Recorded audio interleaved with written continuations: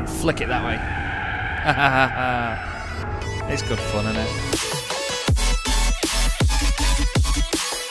Hello everybody, welcome to Chaz Draycott Media and welcome to another episode of Gran Turismo 4. What you look at here is the amazing Nissan R32 Skyline GT-R that we bought last time for the Japanese 80s festival. We're going to do a quick oil change to it and that's going to be it. We're just going to take the car out and try and race it, see what we can get out of it in this 80s festival in this episode. Really looking forward to this because I've finally got an R32 Skyline GT-R. I love the things. I say finally like we're, more than 20 episodes in. We're really not that far through the game, but still, I'm dead excited to have one of these things already. It was only like 15 grand. Might change the wheels on it, Can we put a wing on it and all? Might play about with this a bit. I don't know if I want to ruin it. I don't think it's worth ruining with a big wing, is it? No, I like the standard wing. We're going to change the wheels, though. Who should we go to? Let's try some speed lines on it. Can you not change the size? They look quite nice, don't they? I don't know, the wheels that it's got on it are quite good already, aren't they? Is it Ray's that'll do some good ones? Ray's engineering wheels will be good, won't they? Oh yeah, look at them. TE37s, aren't they? Or is it them? Just wish you could get them a bit bigger. No, they don't look big enough. The standard wheels are quite small actually, aren't they? Stuff it, I'm getting them. I'm getting them. Do we get them or them? Oh, I don't know. Yeah, we'll get them. Okay, let's do the actual oil change now. Get that sorted. That should give us a little bit more power. Let's speed this up, shall we? Ding. Okay. So I think it said that it had 279 horsepower in the garage just a moment ago. We'll see whether that makes any sort of difference. Because it depends on what screen you're on as to what power it seems to have, which is weird. So let's go back. Back to home. 308 horsepower. Wow, okay, cool. If you'll notice as well, we've now got 10% game completion on 150 days. That's not bad at all, is it? Let's head straight over to Japan, though. Let's not waste any time here. And let's go to the 80s festival. Unmodified, that's important. So we've got El Capitan, Special Stage Route 5, Tsukuba, Apricot Hill, and Suzuka. El Capitan should be good. Let's put this car through its paces. It's important to remember as well to turn the driving aids off. There's no way to do that as sort of default in the game, which is a bit annoying, but still, that's fine. You've got to do it per car. Let's crank these down. What was that? It's a birthday card from my mum. I can tell it's my mum because it's her handwriting. No, you're not looking at me addressed. An amazing human was born on this day. I think they've sent it to the wrong person. You've not left the price on it, Mum. I'm proud of you. To Charles Edward. Yes, that's my full name. I remember it well. I was there. All our love, Mum and Lawrence, and Bosco. She does a sad face on Bosco every time. Oh, it's not going to focus. But thanks, Mum. Birthday card is now in the video. I can't put it anywhere where it'll be in shot. I can't put it on my head or anything, can I? Some good noises going on here. Very good looking grid, but I think we are going to absolutely listen to that. We are going to spank these lot. If they don't do... Whoa, that. Oh, yeah. Hey, I tell you what, that thing's going quick. It's fast, that, whatever that is. Is that Sylvia? The revs of the Skyline, though, it sounds amazing. Revving to 8,000. I knew it'd be a bit risky going on all that dirt there, but not that risky. Oh, this sounds so good. On standard exhaust as well, it's going to sound mint when we put a proper one on it. It's going to be a lot more raspy and a lot more growly. Love this part of the circuit. So terrifying though. Oh my god, it's bumpy and I lifted a long time before the apex of that corner and it still only just made it. However, I'm buzzing. It's my birthday. I've just got a Skyline. And it's a GT-R and it's a proper one as well. It's a 32 and it's dead good and it's mine. Oh, understeer on understeer. Oh, I forgot it's a much faster corner than that. It's fine though, we've got 7 seconds over the Sylvia. Sorry.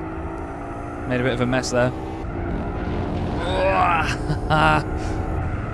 You've got to be committed over that part of the circuit, I tell you.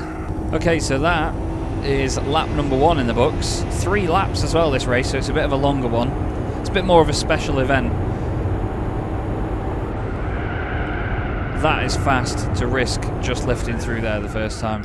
Yeah, I said we're going to spank these. And we absolutely are, but We wanted to make sure we had a car that was fast enough to win this. So buzzy to have a Skyline though. It may not mean much to some of you, you know, it's only a Skyline in a game. Oh god, why was I still accelerating there? But it's just cool to have one, legitimately. This section's always so cool. Can I stay flat? No. With a big lift, we just avoided an accident. I'm going to tap the brakes around here just to play it safe. Don't need to push it, we're clearly a lot faster than the AI here. So, we're all good. This may be another one of those series where we do head out away from all the AI and just drive off into the distance, but it's progress at the end of the day. It's part of how you beat the game. Sometimes you will have cars that are that much faster. All we've done is give this thing an oil change, and it is monstrously quicker than the other cars around it. It's just so good around there. Listen to the revs, man. I love the noise of it.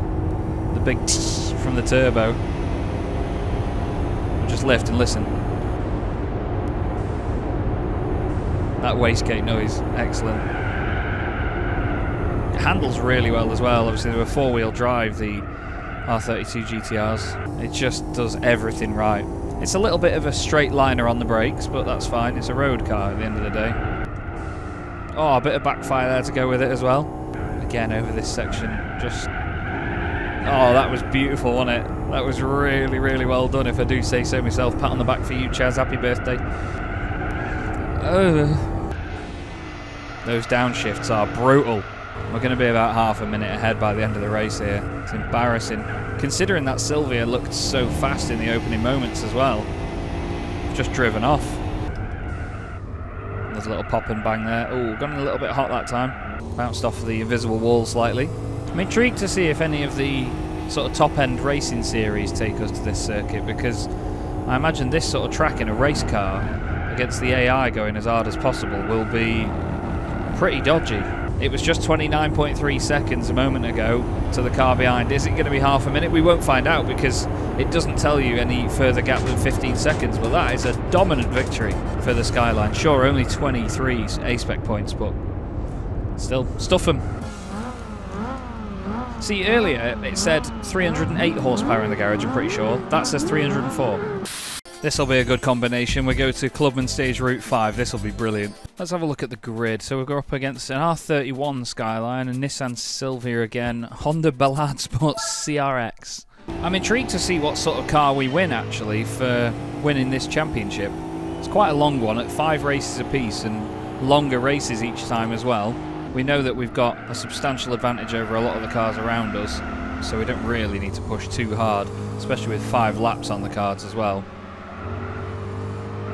It handles so well that I was just sort of turning it into the apex. Yeah, we're going to send it down the inside of the MR2 here. Down into second gear, park it on the apex, or run wide of the apex, and then use long second gear down the inside of the R31. Around the CRX, down the inside of the CRX, excuse me. Squeeze through there. Oh, just bounced off the wall a little bit. Understeering, power.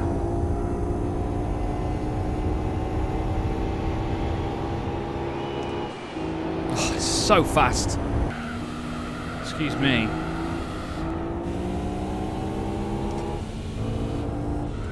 I'm really enjoying myself. Oh, okay.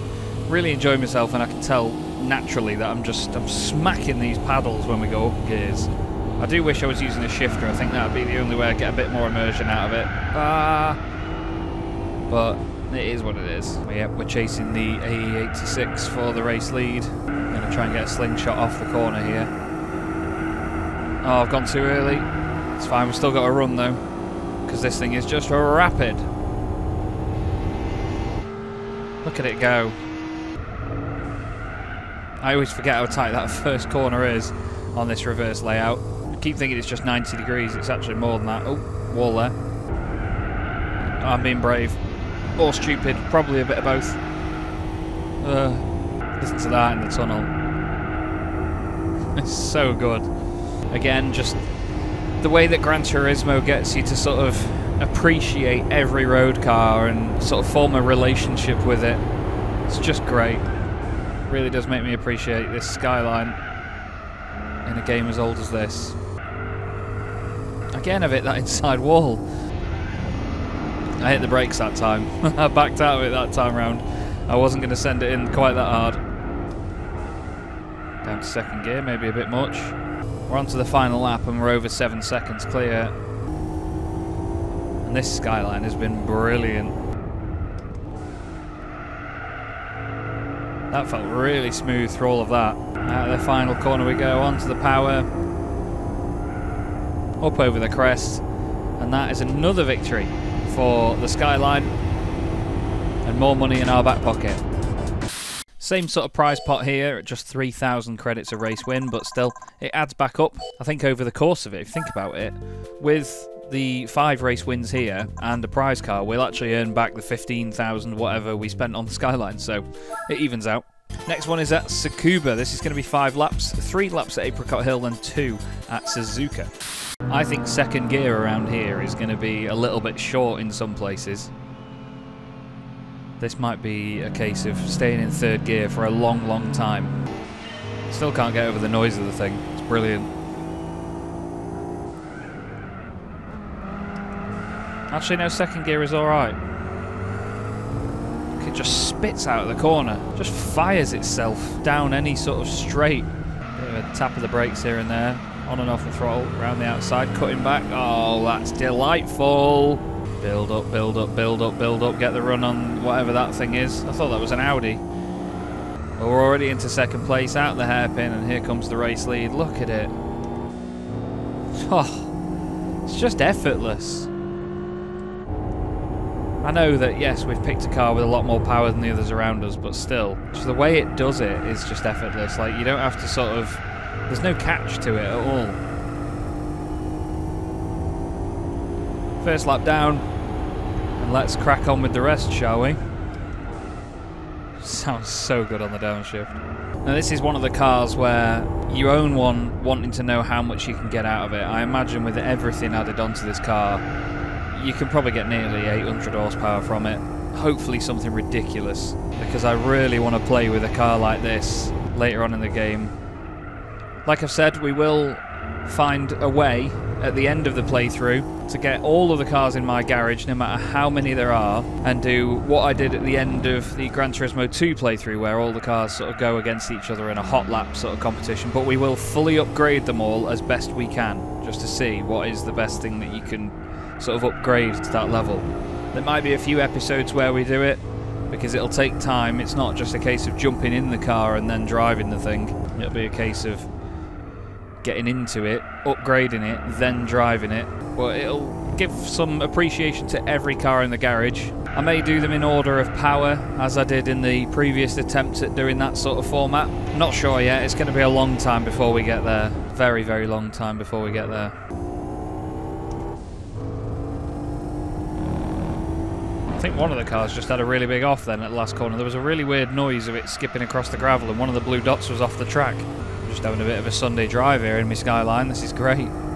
Okay, around the final corner. One more lap to go for me in this delightful machine, which is making all the right noises and doing all the right things. We have a considerable lead over the rest of the field. It's going to be about 19 seconds. Yeah, 21.5 second lead. Well, this may not be the most entertaining episode in terms of racing. We're going to get a few of these as the playthrough goes on though, you know that. But still, it's part and parcel of this playthrough, and as I've told you all before, I don't want a single race to not be documented here. Not going to do any racing behind the scenes unless I tell you beforehand, because let's not forget in the muscle car competition a few episodes ago when the game crashed, I had to go and do that off screen.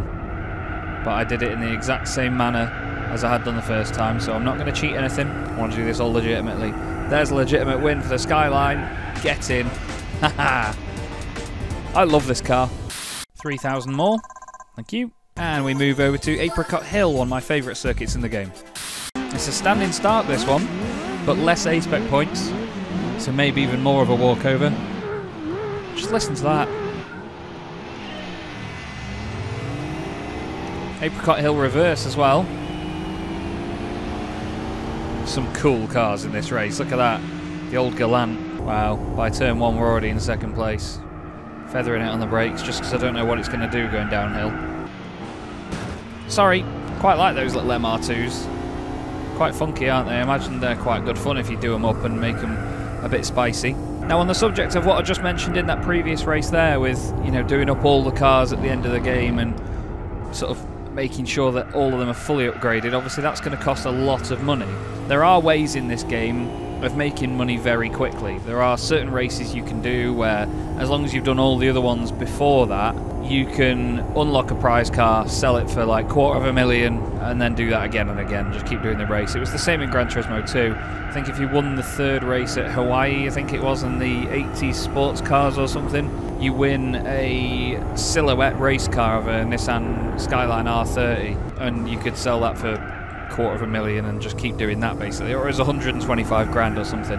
I don't want to do that repeatedly. I know it's there. I don't want to. I don't know what race it is or what car it is you win, but I don't want to do that, if I'm honest with you. I want to go through the struggles of, oh, we've not got enough money for that. I don't want to just breeze through it with a sort of unlimited money glitch, let's say. And I hope you appreciate that as well. You know, I don't want to cheat the system or do anything like that. I want to do this with the grind that it was supposed to have in it. I've been told for so long to play this game. I want to make it at least a challenge like that.